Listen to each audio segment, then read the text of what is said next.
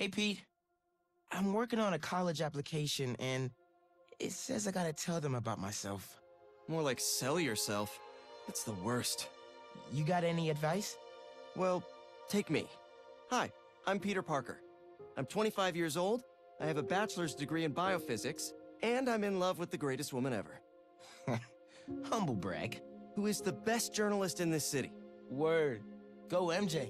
I try to live up to the example set by the other greatest woman ever, my Aunt May. Humble brag again. Damn. And a while back, I was bitten by a radioactive spider and got superpowers. I can't put that in my essay. Hey, I'm laying the track as I drive the train. I've used my powers to help the city and stop a lot of people who wanted to hurt it. Like my mentor, Dr. Otto Octavius. His lab got shut down by an old colleague, Norman Osborn. Otto retaliated by releasing a bioweapon. In the end, I managed to stop Otto, but not without great cost. That was pretty good. But I'm no Peter Parker. Exactly. You're Miles Morales. You're 17 years old and a student at Brooklyn Visions Academy. What else?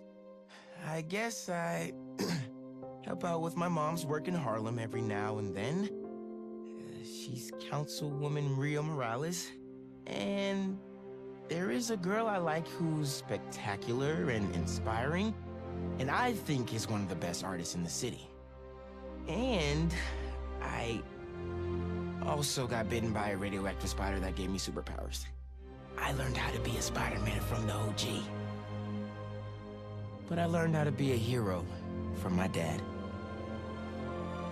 He was killed by Martin Lee in the City Hall bombing. The good I try to do every day is the good my dad planted in me. But it's been hard. Even with superpowers, sometimes we can't save the people we love, no matter how hard we try. A hero's someone who doesn't give up, though. And I don't plan to. I don't know, man. I can't talk about me without talking about Spider-Man. Sure you can. You just have to... Yeah, why don't you just start another draft?